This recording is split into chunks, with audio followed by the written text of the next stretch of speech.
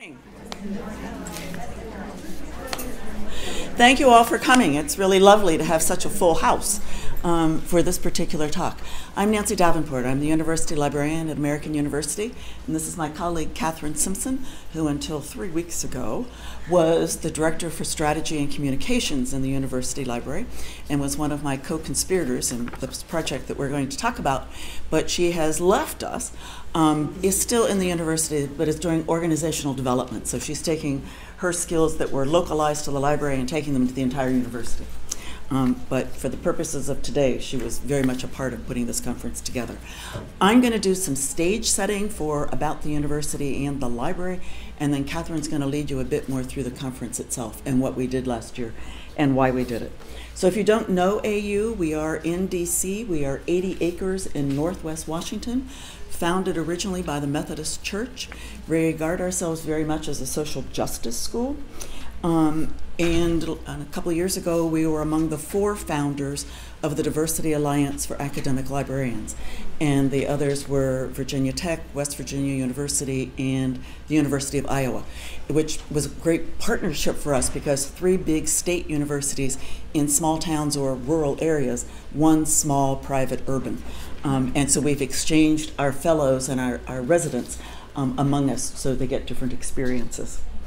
The library at AU is more than the library, so my job includes managing all of academic technology, including Blackboard. We run all the computer labs on the campus.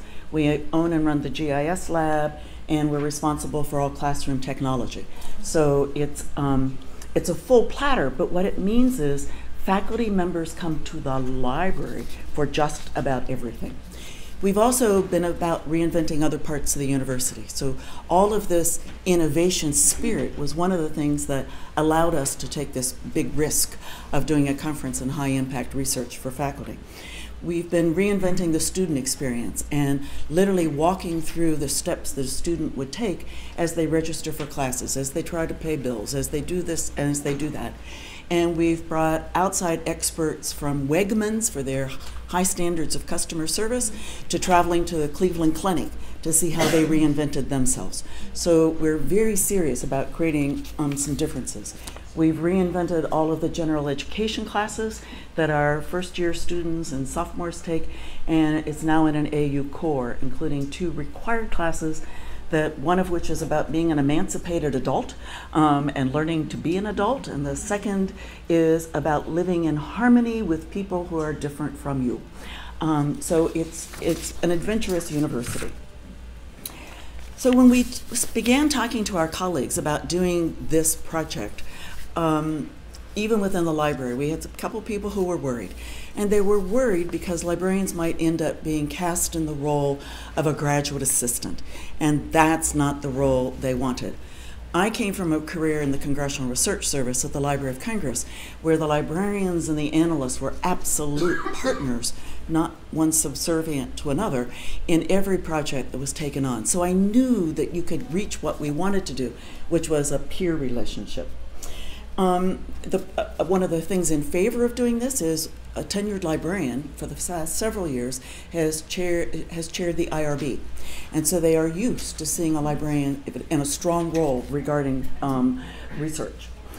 Another factor in our favor is Rachel Borchard, one of our colleagues, is the co-author of Meaningful Metrics, which is a very powerful tool, if you don't have it, of understanding alt metrics and how they can play into your promotion files, your tenure files, and how you measure your social aspect of getting hits, rather than the typical citations. Rachel had been meeting with faculty around the campus in their department settings, getting them signed up for ORCID IDs and making sure that they were establishing, their research profile. The library is also known because we put on a scholarly communications colloquium series that many of our colleagues in the Washington area have been coming to. And we do a social justice lecture series, and frequently faculty will bring their entire classrooms to this. So Katherine's going to hit another button, and I'm going to tell you how we've been transforming ourselves academically over the past couple of years. under the past 8 years with President Kerwin, who stepped down in May, and Provost Bass, who has not stepped down, and the two of them were driving the university, transforming it into a research university of much higher impact. We have moved up 64 places in ranking, and we have moved up in the Carnegie classification, and we have lowered our admissions rate into the mid-20s. At the same time, this past year, we have a class that is 50-50, majority-minority populations coming in. We have shifted most of our financial resources for students to aid rather than merit. And as I say, we are sort of determined to make a complete change. Why now for the library to do it? Well, we've built the Digital Research Archive, where we have been collecting faculty research, we have been collecting capstones from our students, and putting things into the digital archive. But it was time to showcase it. It was time to showcase the fact that we had the GIS lab. The provost called one afternoon in a frustrated voice, said, "Can you build a GIS lab?" Now, if the provost asked you that, is there any answer other than yes? Yes, we can. And to which he said, "I can't give you lines, but I can give you cash." So we took the cash. And we took a lot of cash because he was very good at doing that, and eventually we did get a line. So we've built that. We've hired a data librarian with extensive experience who worked with faculties to build their data management plans, as well as helping us figure out how to do all of this. And we've built a very close relationship with the vice provost for research. A couple of years ago, I was one of the co-chairs of the faculty retreat, and we had a speaker cancel at the last minute who was going to be our concluding speaker, and so we needed to dream up something on the spot. And we went to the provost, and the president said, "We want to sponsor a research competition, it's sort of a TED Talk kind of thing, and we want you to put up some serious money so that whoever wins this will get serious money to do some research." And the proposals had to come from 2 different schools. They had to come from different disciplines. I mean, we laid out some ground rules, and they could do a 5-minute talk. We ended up sending 2 researchers to Africa who specialized in Ebola and who were there at exactly the right time. They had been invited to come. And then we persuaded the provost they really needed to publish in open access because that information was needed now. It wasn't needed 3 years from now behind a gate. So in various small ways, the library has been very instrumental in the research process. The provost puts major money aside to have research be that the university communications can use to position research. And deans are allowed to nominate 1 paper from each of their schools, and the vice provost for research and I are the 2 people who review the papers and decide which one goes forward for this curating. So it's being able to have this kind of a footprint, both personally and organizationally, that we think has made a really big difference. About 8 years ago, the provost invented AU 2030. When he invited faculty to, again, come as pairs to present topics that needed to be addressed at the time that the children who were being born would be in the class of 2030. So that we were forward thinking about how those students would be affected when they hit our campus 18 years later, and the kind of research that needed to be done. Again, it was a competition. He put up very serious money. The deans as a group are the ones who decide which of these projects go forward, and they get travel money, they get research time, they get time off from classes, etc., to make it go forward. So in everything that the university has been doing, it literally has been to emphasize research and to change its student body. Partly to change research, we have been recruiting faculty from your universities and bringing them in with tenure. And it's been an important thing to do. We bring in between 4 and 7 every year who come with tenure, who come with a big research agenda, and who have found a home at AU. A couple of years ago, we brought several neuroscientists who are computational scientists, don't require big labs. This year, we recruited Ibram Kendi from the University of Florida to establish the Anti-Racist Research and Policy Center at AU, and we are kind of thrilled to have these people with us. And the library immediately meets with every new faculty member who comes to campus. We actually send them credentials before they come to campus so they can explore all of our resources and let us know what they don't have so that we set a pot of money aside for them. So we get we get them invested in us as we invest in their research immediately. And that's part of what led us to be able to do all of this. So we defined high impact research much the way your provost probably does. It's research that is critical to one's field, that one's peers find is authentic, is real, moves the discipline, moves the scale forward. But we're taking an extra step. And our provost is now, he gave a talk last year that Katherine will talk about, that talked about the role of becoming a public intellectual, of taking that step from academic research to having societal impact. And that's the piece that we wanted specifically to get out of this conference, was to be able to have him give that speech where we gave him a bunch of talking points, but he writes his own material. And we then had several deans talk about their university and doing it. We have a lot of people on the campus who are editors in journals, and we know that they're having an impact in their field. But our goal was to be able to showcase all of this and to be able to do it in a way that the only people we brought from the outside for the first conference were funders. Other than that, we used AU people to talk to AU. This year we're going outside a bit more, but Katherine will talk to you now about why that was so important to take that inside model. Thank you.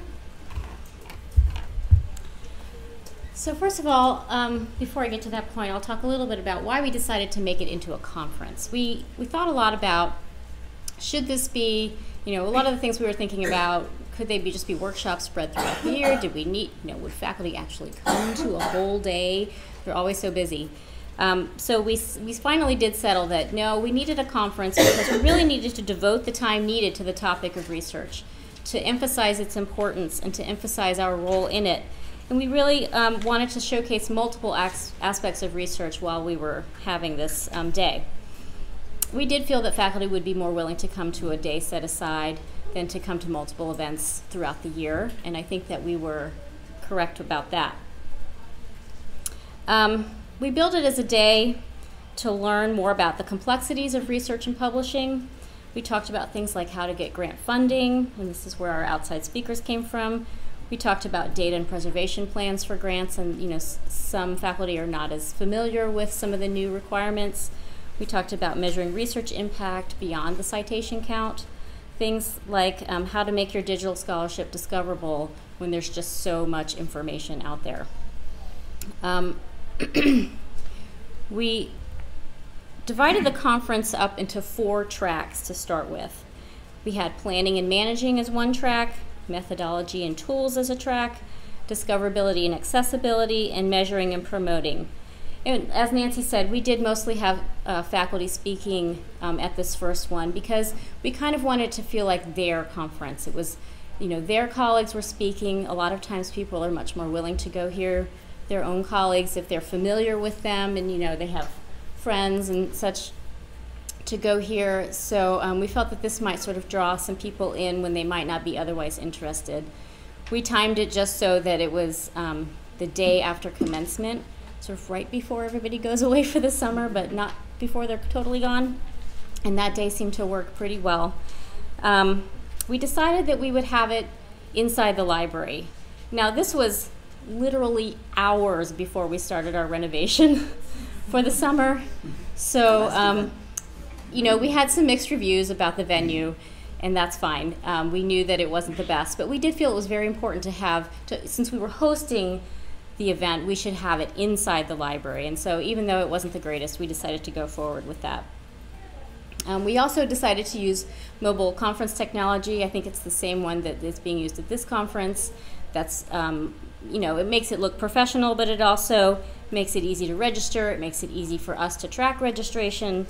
And it links to our promotional software. We use Eventbrite at the library to kind of get the word out about events. It's been very useful and successful for us, and we wanted a conference technology that would link with that one. We did send out a survey. It wasn't a very high response rate, but we did send one out. It did give us enough information to help guide planning for this year, so we felt it was useful. And in terms of the actual things that we found on the survey, the plenary was the most found to be the most useful. And that was the one where the provost spoke along with some deans. It was also very well attended. I think, when your boss is the speaker, maybe that's why you go. But just under that, what people found most useful were things in the category of measuring and promoting. And that was online research identity, measuring your scholarly impact, and measuring interactions with the press, or managing interactions with the press. Something that many of our faculty are being guided, if not shoved directly into doing, is working with the press more. It's not an easy or comfortable thing for many people to do, and I think there's a lot of interest in hearing about how that should go, right? From faculty who do have a lot of interaction with the press and are very well known in their fields. So that one was very well attended. We also surprisingly had good ratings for the citation management session, which sounds a little, boring.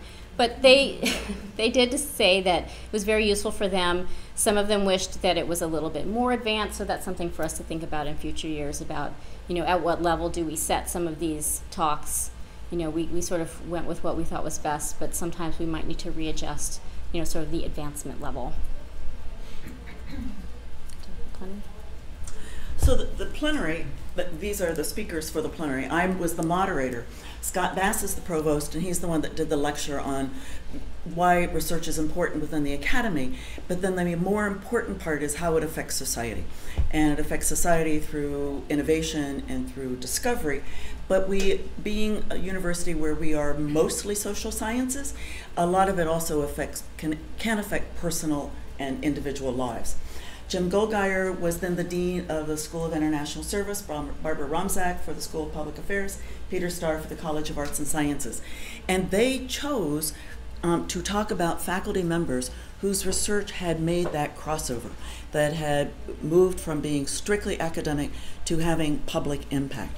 And for faculty members to sit there surrounded by their colleagues in a way that they aren't usually, and hear the provost speak so highly about the work that is being done and its impact, who the new researchers are that we have recruited to the university and will be joining them in the fall, and the deans then pointing out their individual colleagues, was a very powerful moment, brought to you by your library, which you sort of kept that a little quieter, but they expect now that the library will do a conference on high impact research, that we've got the tools and the ability to reach out and do that sort of thing. So we are well under planning for the one that will be this year on May 15th. I think if that's the Monday after Mother's Day, we do commencement, 5 of them over Mother's Day weekend. And then this was the day after, and the provost first said, everybody will be too tired. The everybody is you and me, and we're going to be there because we do all the commencements. And it turned out to be the perfect day because people, as Katherine said, had not gone off. They were still sort of tied to the campus, and it was an easy thing to do, and we provided every meal. So it worked out perfectly. With that, I think we're open to questions and comments. We're just going to talk a little bit about the next conference. This next one. That we are underway. Deeply planning. Deeply planning, yes. We have decided that we will still continue to have faculty speakers because that was effective, but we're going to bring in a few more outside speakers this year, including some journal editors and acquisitions editors, along with hopefully some people from family foundation funders. The topics that we're considering right now include things like peer review, planning for your pre-tenure sabbatical, perspectives from grant funders, and using social media and research networks effectively, because again, these had a lot of engagement last year, or they are very timely topics such as peer review, which has had a number of studies done on it so far this year. So that's kind of where we're landing for this coming year. We're hoping the other people we're talking to are storytellers, to have storytellers come in and listen intently to a faculty member and come up with your elevator speech, come up with your 2-paragraph speech.